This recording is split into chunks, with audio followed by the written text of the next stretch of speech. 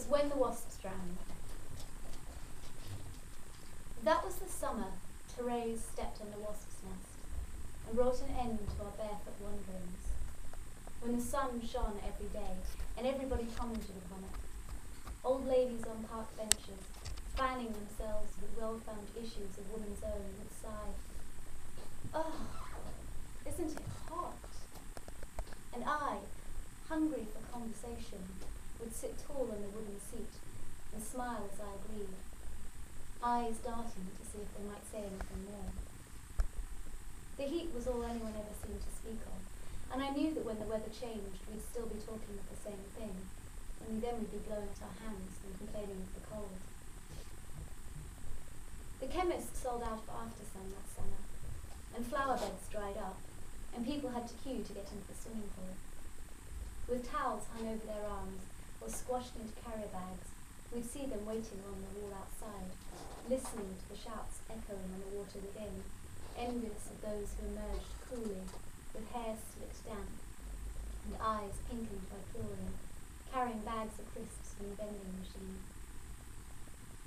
It was the first time the garden walls seemed confining, when finally I was tall enough to peer over their mossy tops, and look across the line of gardens and see sheets, dried out in the heat, listless in the still air, and hear the tinny music of distant transistor radios, and the ache of cars moving slowly in the hot sun, their windows wide, as if that might change anything.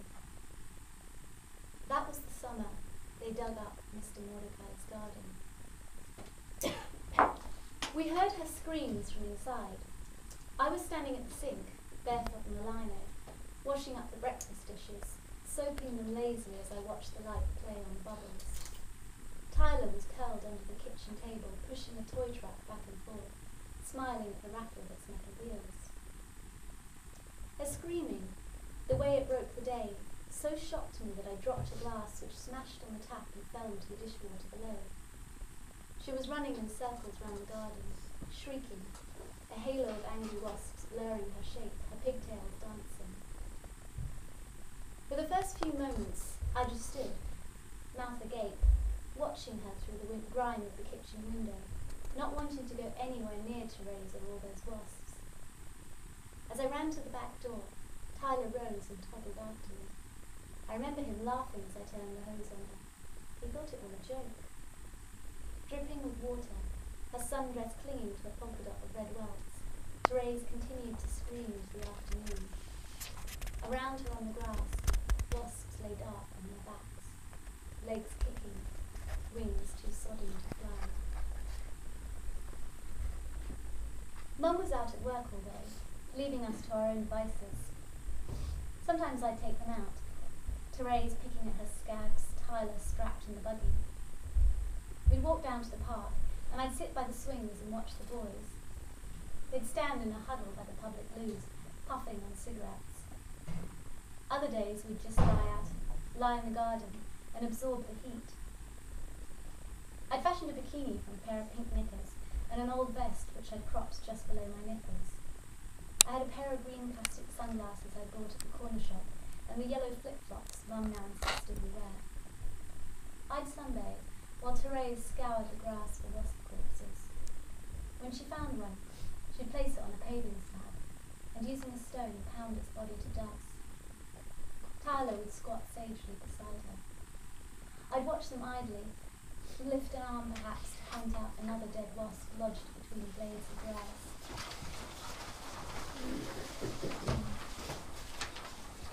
It was maybe early August when she and Tyler started to dig under the garden wall. Sitting in its shadow, they scratched away with sticks, collecting the dry earth in a plastic bucket. "Help us, Eveline," they'd say. "We're digging to Australia." But I'd just roll my eyes and turn the page of my magazines. The task would occupy them for a while, and then they'd come and loll next to me, Tyler flat out on his stomach, snuffling as the grass tickled his nostrils, Therese plaiting together thin strands of my hair. So we'd lie and wait for Mum to come home, her uniform sweaty round the edges. Then she'd sit, her legs up on one of the kitchen chairs, complaining how her feet were swollen, watching as we prepared the fish fingers or chicken nuggets. In that heat, everything seemed an effort. There was a day I remember. I was lying on my side, eyes closed. Therese finished her digging and flopped next to me. One plump arm was curled in a damp embrace around my knee. She was breathing hotly against my hip. I opened my eyes in a slow squint against the sun. Therese's other arm was flung out above her head. It was the glint that caught my eye. I only saw it as she jerked her hand at the buzz of a fly. Wedged on her thumb was a thin gold ring, studded with small diamonds. There was dirt lodged between the stones, but still they caught the sunlight and glint. At first I didn't react. I just lay there, watching. Therese, I said finally, where'd you get that ring? Found it, she sighed. I heaved myself up by one elbow and took her hand in mine to look more closely at the small piece of jewellery.